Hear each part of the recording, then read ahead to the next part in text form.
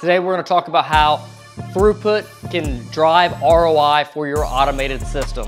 What is Throughput? Throughput is the ability to output a certain amount of product from a system.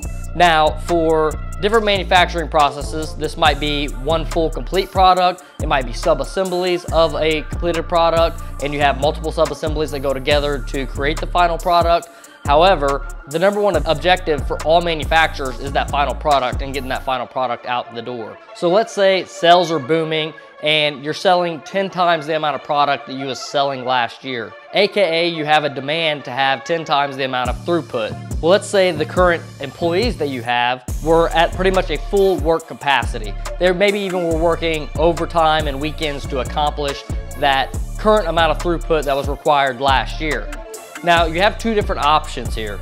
You can either hire 10 times the amount of employees, or you could develop some automated system or go to some automation supplier to develop you an automated system. Now, as a lot of manufacturers know, it's extremely complicated to get more employees in the door. Everybody's kind of struggling with holding and maintaining and acquiring new employees. So 10xing the number of employees that's required to output the number of product or have the amount of throughput that you need for a product, it's almost impossible to entirely do that through the acquisition of new employees. And sometimes this is the strategy, and sometimes manufacturers go and build new facilities and new locations just to ensure that they have the ability to hire more new employees.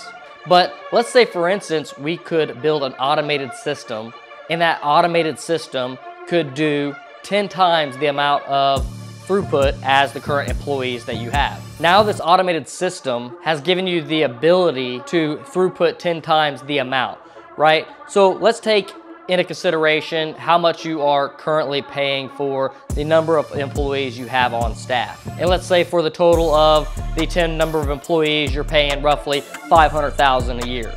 Now, let's say, for instance, the automated piece of equipment comes in at $4 million to build this piece of automated equipment. Now, if you just take the consideration of the number of employees you have currently, the automated system will pay off in, let's say, 8 years. And for 99.9% of manufacturers out there, or any investor out there, this is not going to work out. It's way too long of an ROI time frame for anybody to want to take on that type of investment.